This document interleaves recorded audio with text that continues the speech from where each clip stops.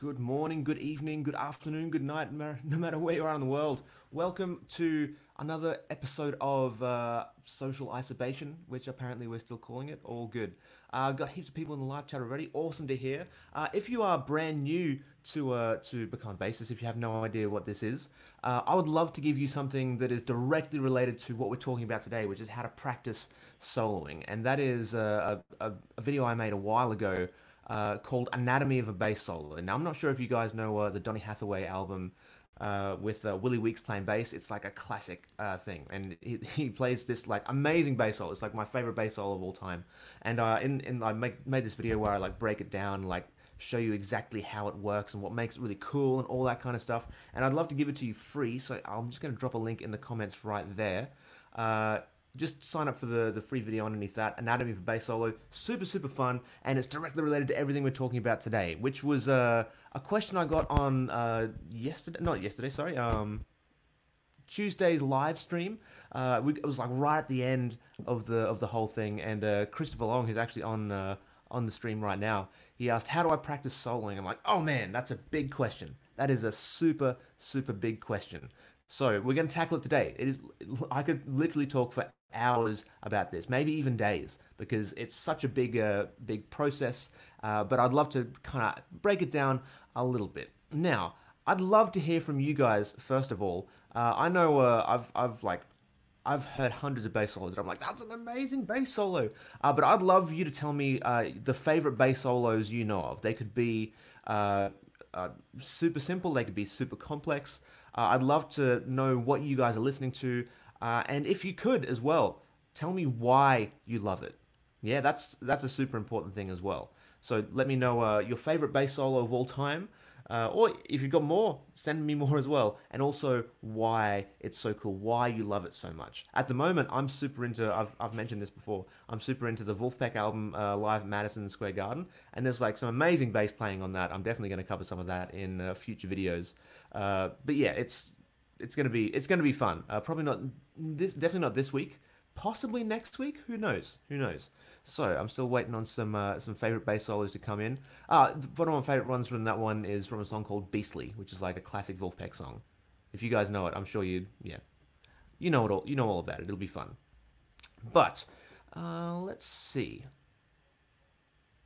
Okay, so Christopher says, I'm really interested in improvising the in-between stuff, which I consider a form of soloing. So do you mean like fills and things like that? Like in between like playing grooves, like playing groove, and then something a little bit extra, and then going back to the groove. I think that might be what you're talking about. Brock says Cocaine by Jimi Hendrix. Awesome. Nice. Nice vintage.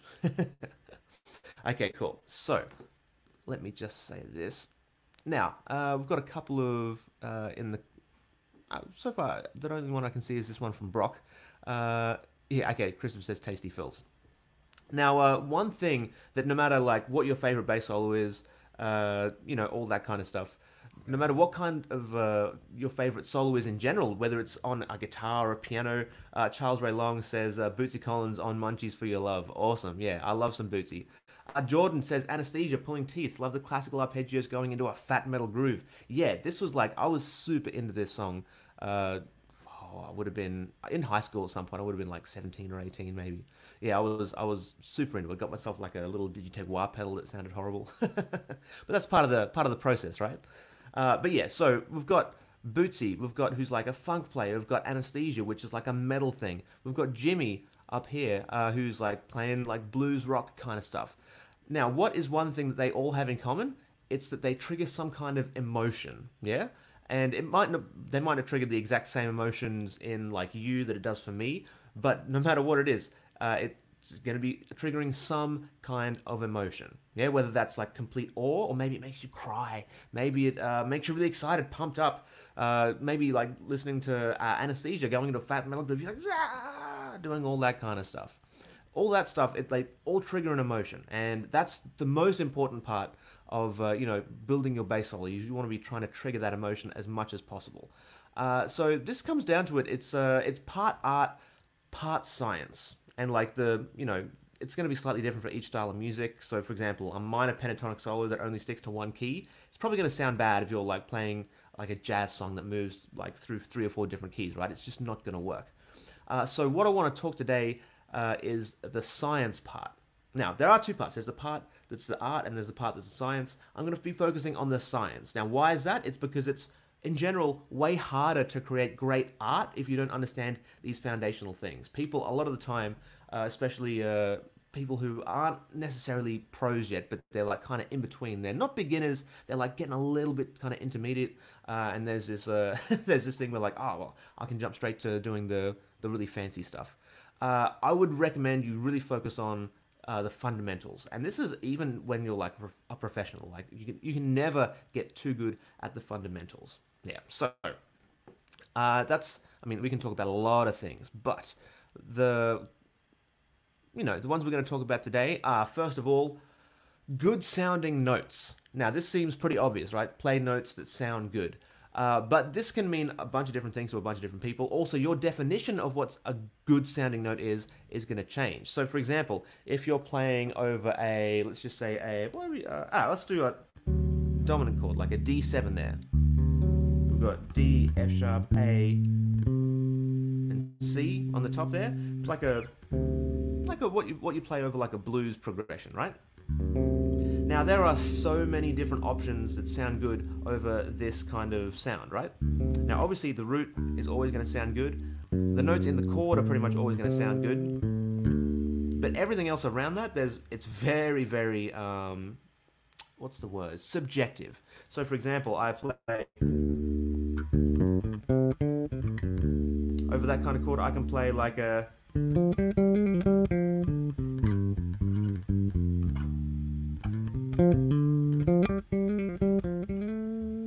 like a blues scale kind of thing, and that's going to sound really good, even though there's notes in there that are technically incorrect. So, for example, in this kind of chord, we've got an F sharp in the chord, a major third, but that whole time I was playing an F, which is a minor third. I was playing the sharp 5 a whole bunch, which is definitely not in the chord as well. Should be that one. I'm like playing like basically a minor triad over what's essentially a major chord, and even using a flat 5, almost like a diminished kind of sound over a major chord. Technically, it doesn't actually work. It's not technically correct, but it can still sound good. That's the beauty of it. You don't have to necessarily be playing notes that fit within like correct chord scale, structure, theory stuff all the time. And in fact, when you can kind of get out of that, it kind of becomes a whole lot more fun. And the more you do this, the more you realize that there are no wrong notes. As long as you dress them up in a way that makes them sound good, then you're totally golden. So what are some other options we could possibly play over this D7 chord? We could play like a Mixolydian kind of sound. That would be the quote-unquote correct right notes to play over that specific kind of chord. You could also play like a Dorian kind of sound, and that's going to sound good as well, because it's like that kind of bluesy thing, all that kind of stuff. So that's just over one chord. We've got a couple of different options there. We've got the, what did we say? The notes within the chord, the blues scale kind of thing, the Mixolydian, the Dorian, and there's definitely overlap between all these things. But that's just over one chord. And you can even get even further into things and use like little passing notes. So you can use, for example, if you're playing on that kind of thing, anyway.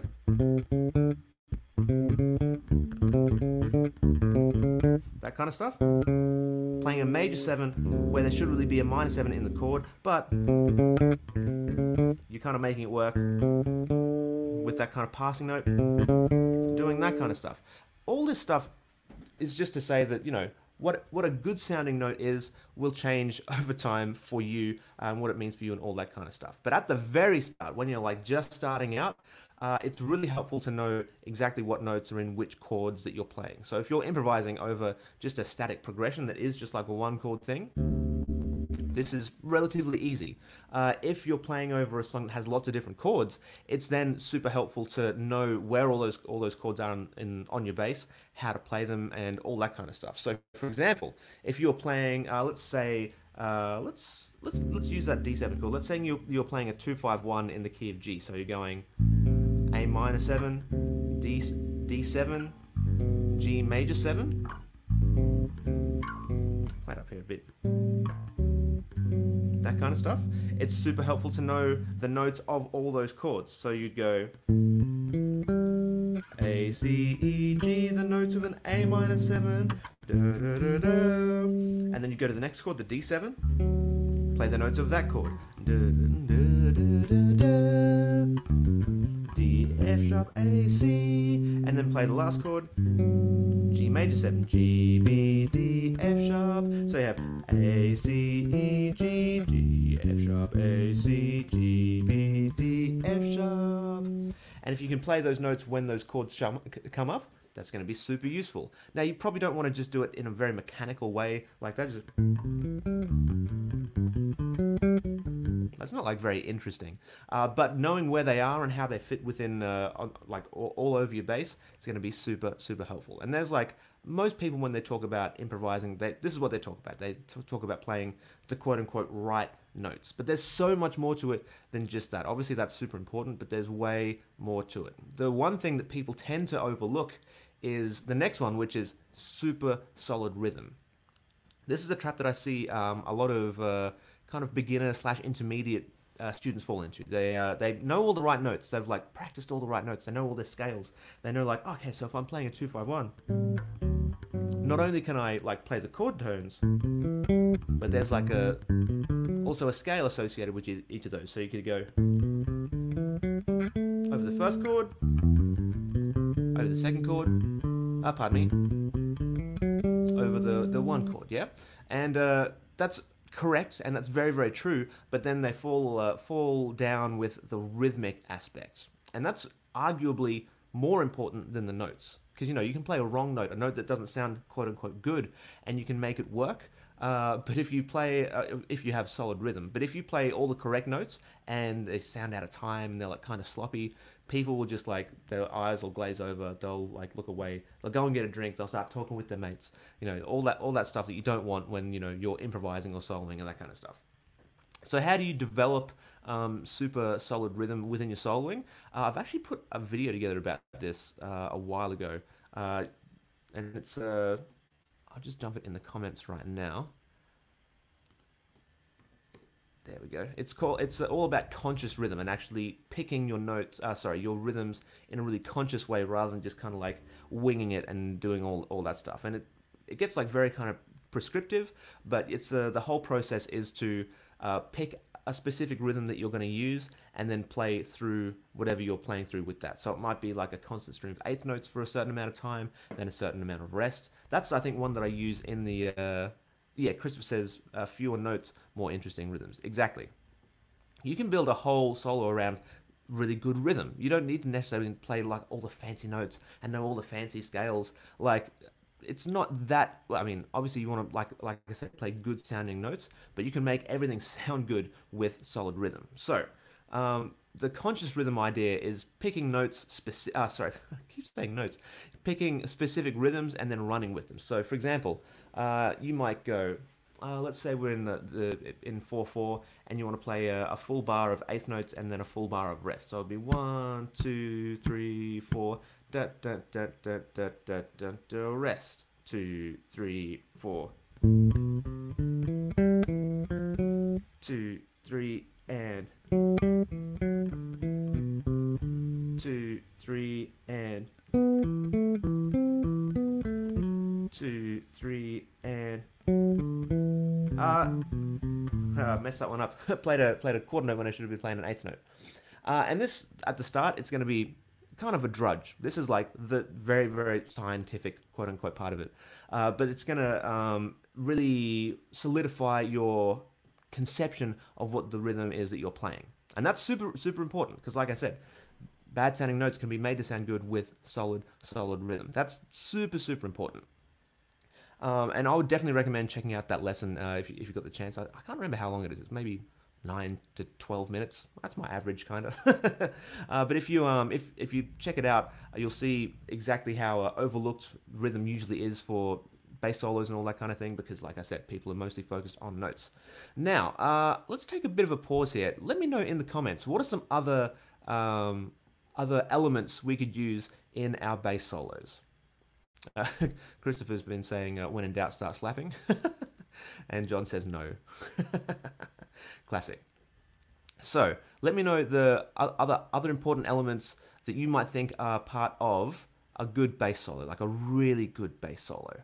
There are tons of them. There's going to be tons of right answers here, and even if there's quote unquote wrong answers, they're probably going to be right in some cases anyway. So let me know in the comments what those are, because I've got a couple more I'd like to talk about, but I'm sure you guys have different ideas as well.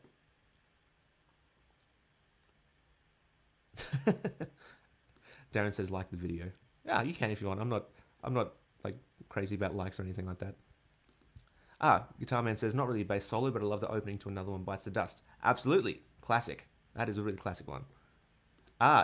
John says don't make it too long. Yes, this is something that I definitely used to do. Someone would like chuck me a bass solo and I'd go for like 8 minutes. Like no, dude. What? And that was the point where I didn't have 8 minutes worth of stuff to say on the bass. So definitely, it's always better to make it too short and leave people wanting more than go on for too long and being like, dude, shut up. Pino Palladino, yes. Rests. This is the super important one. Yes, silence is an incredible way to first of all capture attention. So if you play a phrase, so you might go.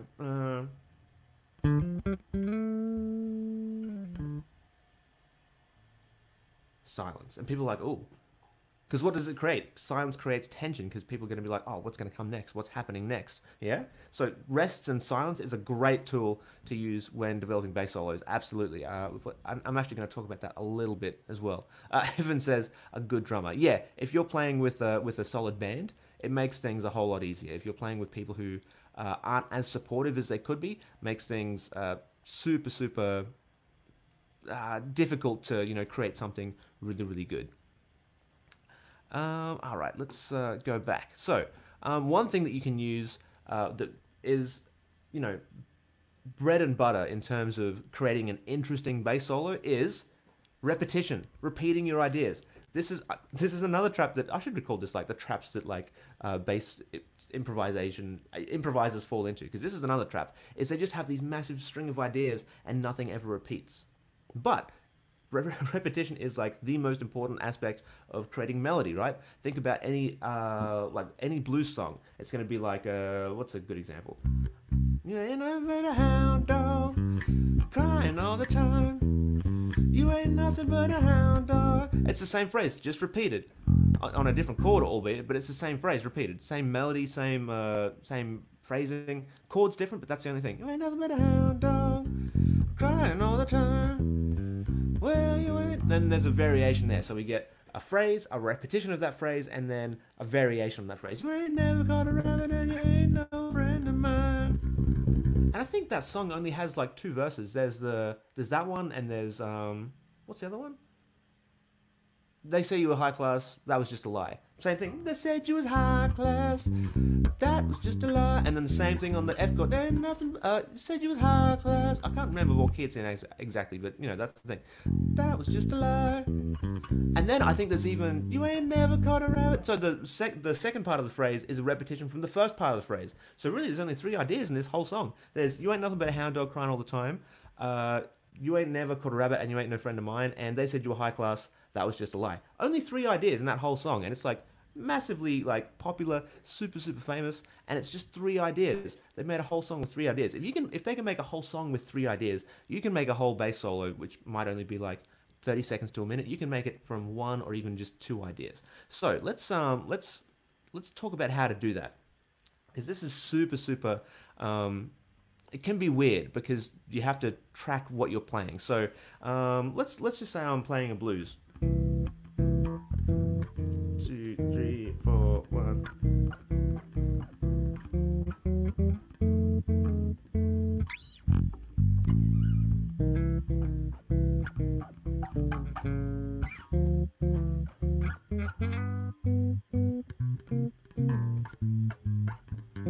So my first phrase might go 1, 2, 3.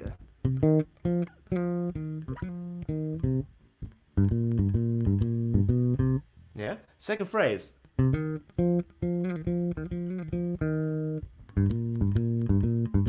Same thing. Maybe have a variation here.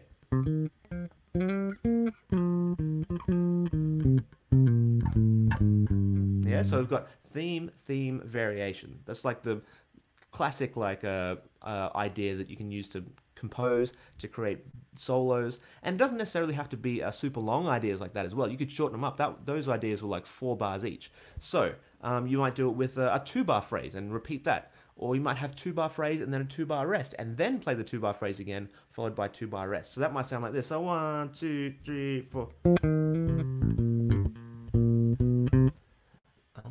2, 3, 4. 1, 2, 3.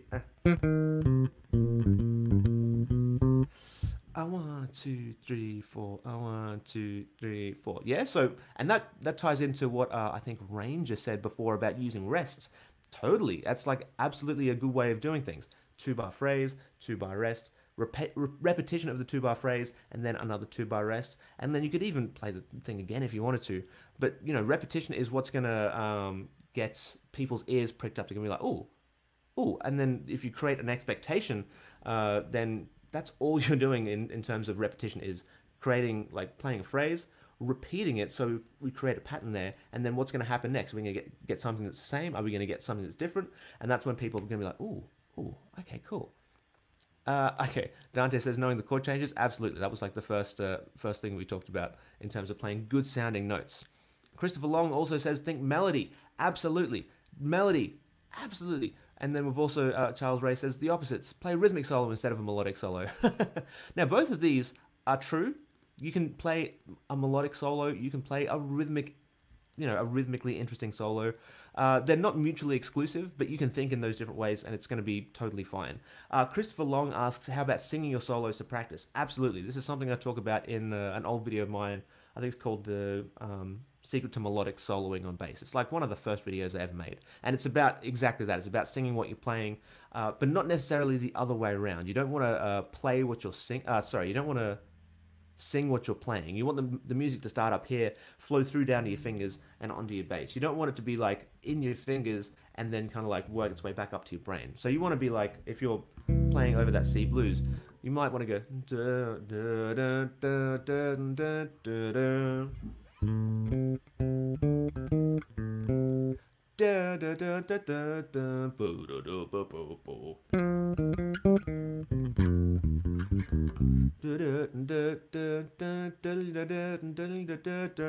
I've lost my phrase now. Or whatever it was, I can't remember.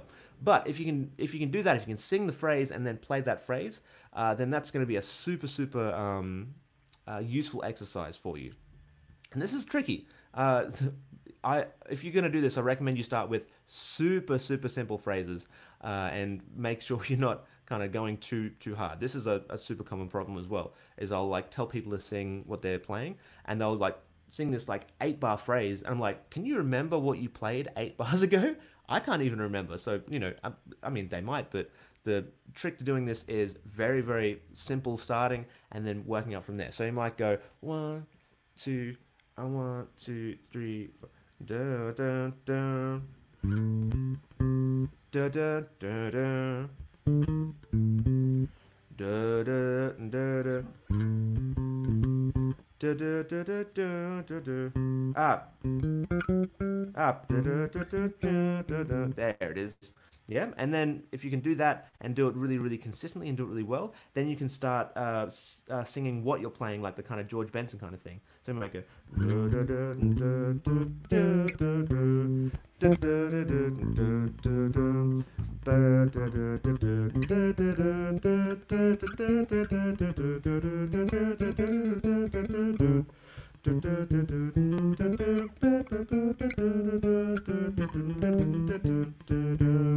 All that kind of stuff.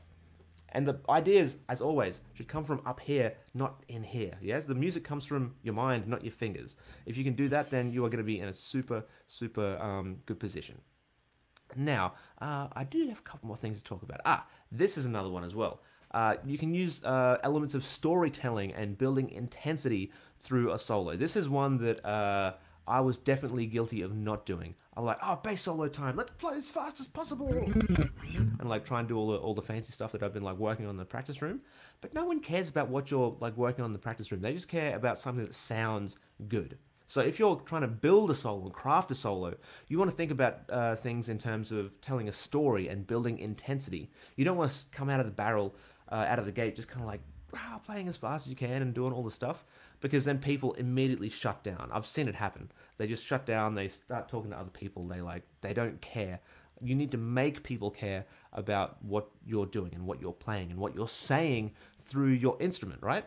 And the way to do that is to not come out of the gate guns blazing, going as hard as possible. The trick is to actually slow down a little bit and make sure that you're crafting and telling a story.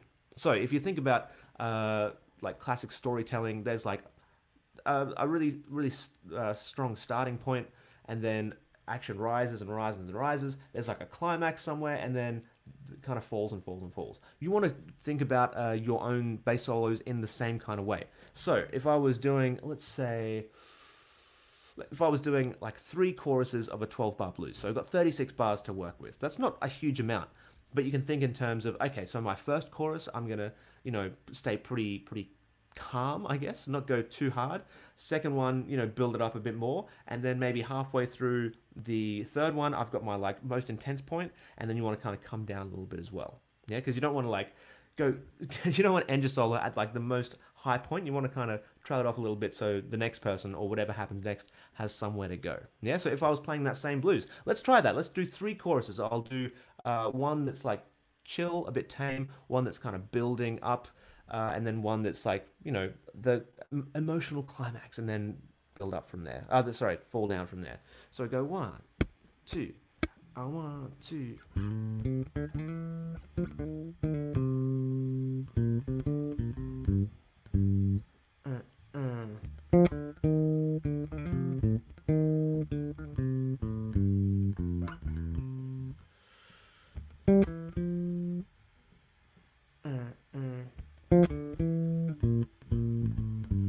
So I want to build up a bit.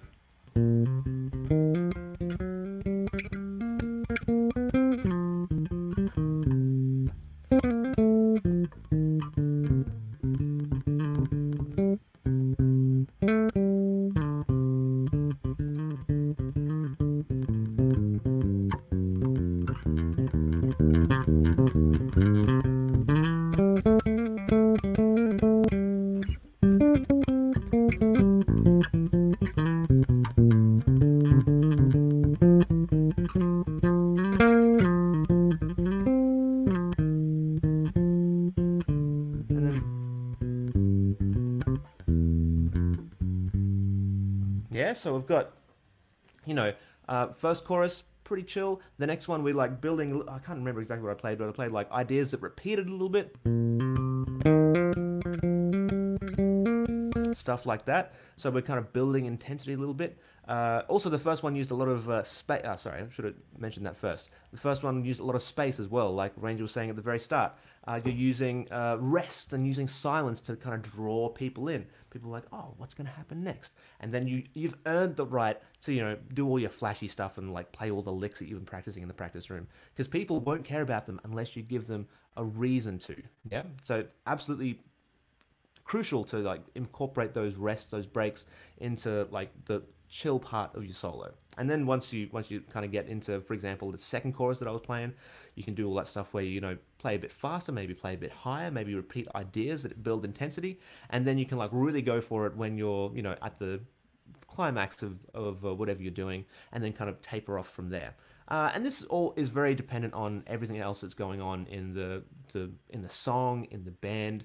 So, for example, sometimes it does make sense to end a bass solo on a high note, because in general, the intensity of a song when a bass solo happens is going to come from here. It's going to come down at least a little bit because there's not a full rhythm section with giving full support and all that kind of thing. So it does naturally come down a little bit. So it may make sense for you to kind of build up to a certain point, give it to someone else, and they can take it over from there, and you go back to playing baseline or whatever it is. That's a super common thing to happen.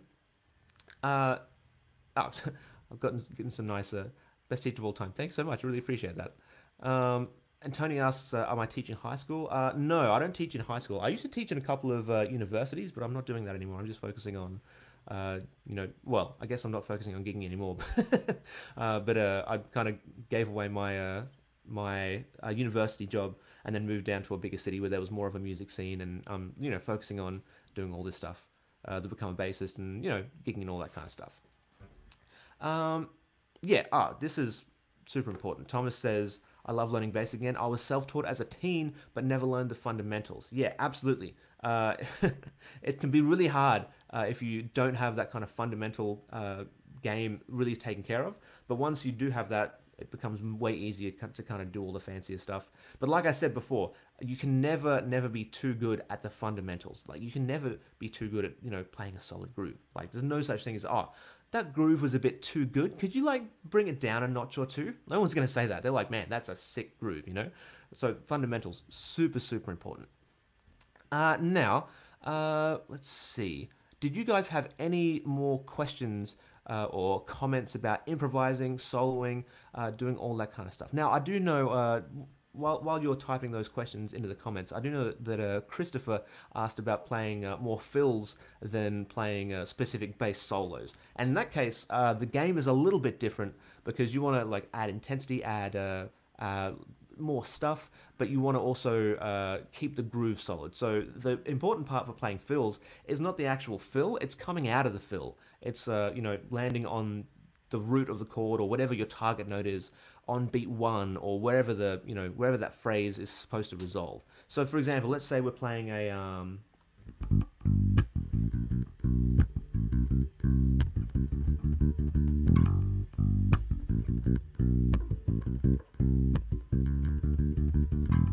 let's say you're playing like that's your groove there. So we're going G G B B C C D D D D D D E G.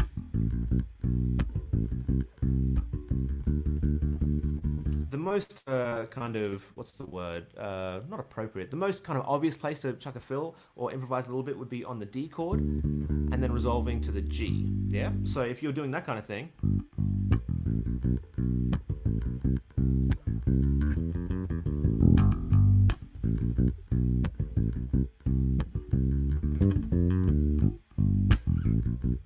The most important thing for that is landing on that G, like resolving the phrase.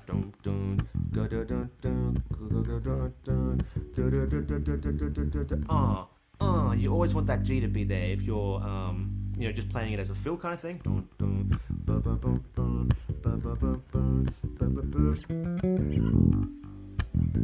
Now you can do whatever you want there as long as you kind of nail the ending and actually resolve that phrase. That's going to be the most important part if you're talking about improvising or soloing, quote unquote, in the context of like a fill, something like that. Ranger Raff says, where do you get started learning about chords and such? That's a really good question. I do have a small series on chord symbols and all that kind of stuff on my channel. It's from not too long ago. But if you search Become a Bassist for chord symbols, that'll help out a little bit. There's also tons of different books and sites that all go through like chord construction and all that kind of stuff. Yeah, so if you check out that kind of stuff, that'll help a lot. There's also, you could check out my Ultimate Guide to the Modes as well. That kind of goes over chord theory and all that kind of stuff, and you can see how it works within the context of a key, which can also be helpful. If you just go to becomeabassist.com and sign up for the Ultimate Guide there, that'd be super helpful, possibly. Christopher says, can't you come into the G a bit later sometimes? Sometimes. It depends on what the rest of the band is doing. If everyone's hitting on the 1, and you come in on like the end of 1 or beat 2, it's going to sound like a mistake. So let's check that out. Let's try and resolve this phrase on, let's say,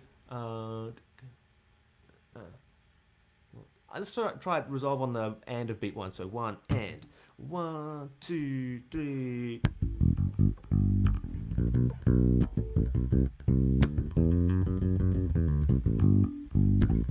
I'm not sure what that was. That might have been one of the. Uh,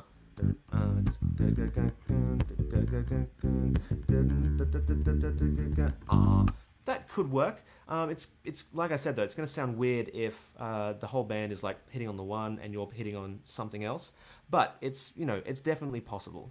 Also, Rob says, I find pentatonics have so much range to play with. Absolutely. Pentatonics are great for improvising, great for playing fills. You could do that exact thing over this progression.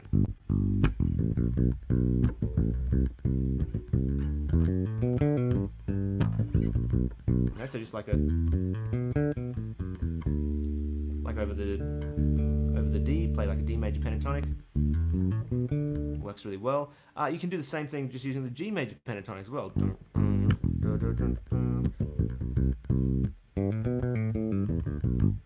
That'll work really well too. Yeah, pentatonics, you can get a lot of mileage out of them for sure. Yeah, Christopher says as long as the phrase makes sense. Yeah, totally. If it makes sense to play something other than the one, absolutely. I'm not saying that's like a hard and fast rule. That's like very, very flexible, depending on tons and tons of stuff, depending on heaps of stuff. Yeah. All right. Oh, this is interesting. Darth Ducky says, I studied mostly classical music through college and feel like I'm always too demanding on my improv and can't get in the moment. That's really interesting. Could you, if you're still watching Darth Ducky, tell me exactly what you mean about that, because that's super interesting. What do you mean when you say you can't get in the moment? How do you feel when you're trying to improvise? That's super important. Now we had a couple of other questions up here. Okay. Brock asks if learning a song and is going somewhat fast, it's better to try to learn it slower first and making your own solo. Is it better to learn it slow as well? Yeah. If something's too fast, just play it slower. I'm not sure if you were on the live stream where I talked about like developing speed, but the trick isn't to try and play faster and faster. The trick is to do things at a super slow tempo and then gradually work up from there. You don't go straight to like, if the song, for example, it gets to like 160 beats per minute, you don't go straight to 160. You start at like 100, 110, 120, and then you gradually work up from there. And this is like, yeah, if you're playing something that has lots of tricky chord changes and stuff like that, just take it slow.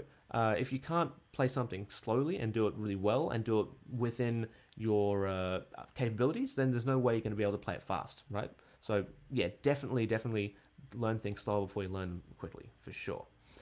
Let's see.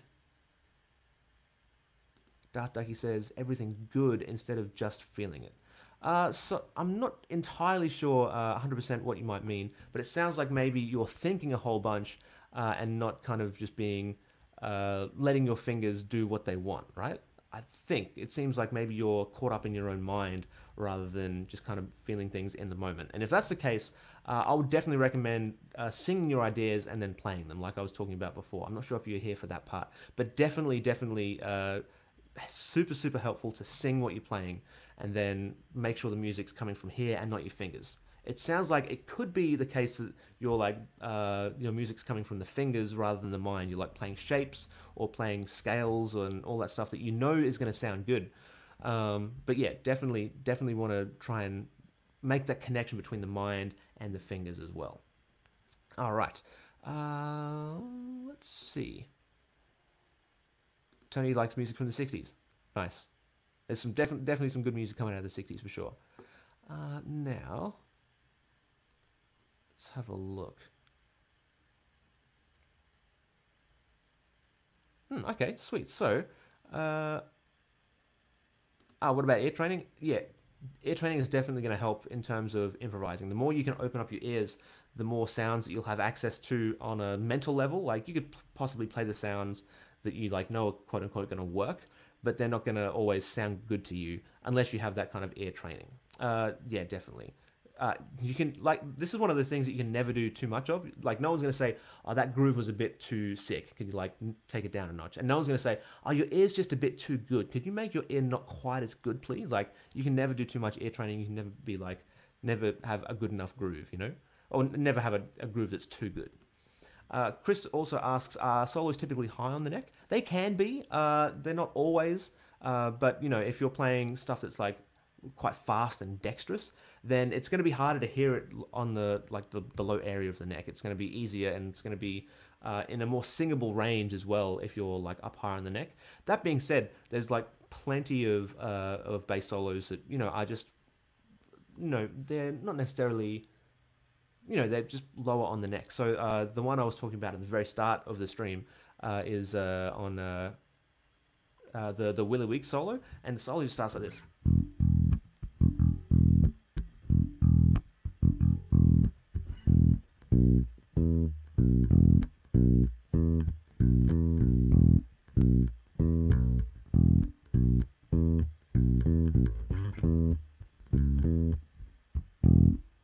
And man, it's just like the sickest thing. It's so cool. And like I said, I've got that video where I go through that whole Willy Week solo. I've chucked the link up the top. I'll just grab it again for you, just in case you missed it, because it's super sick.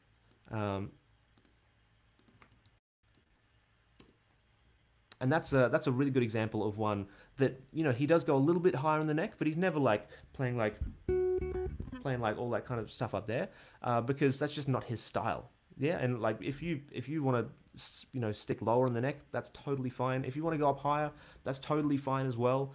If you listen to a lot of jazz recordings, it's like quite difficult to play high up on the bass on an upright bass.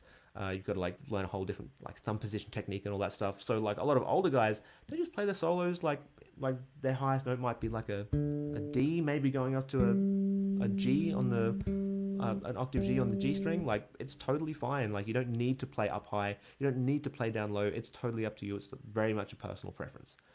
What do you think about chords or harmonies in solos? Are you talking about playing more than one note at a time? If so, yeah, totally. That's going to work really well. It's probably not going to work as well if you are in the low part of the neck. So, for example, if you're down here and you're playing more than one note, it's going to get super muddy. Versus playing the same thing up here is like crystal clear. So if you got, that sounds pretty rough. But if you go, it sounds way nicer. Yeah. And there's like. Check out Otil Burbridge. He does like a ton of chordal solos, chordal ideas in his solos. It's like super cool. But wow, okay, we've been going for nearly 45 minutes, so let's call it a day there. Once again, everyone who's shown up, I really appreciate you. I'm like knowing more and more names now. This is really cool. Like I said, I'm like super proud of this like little community gathering we've got. So thank you for showing up again and again. If you have any stuff that you want me to cover on streams, hit me up at luke@becomeabassist.com. I'm always into finding out what you guys want to learn, and I'm always figuring out how to teach it as well, because that's super interesting as well. But wherever you are in the world, if you're like quarantined or isolated or doing the social distancing thing, I really appreciate it. Yeah. Oh, where's it gone? Yeah, Rex is saying wash hands. As always, absolutely keep washing your hands, keep everyone safe, keep everyone healthy. Thanks again for showing up. I really appreciate it, and I'll see you on the next one. Have a good one.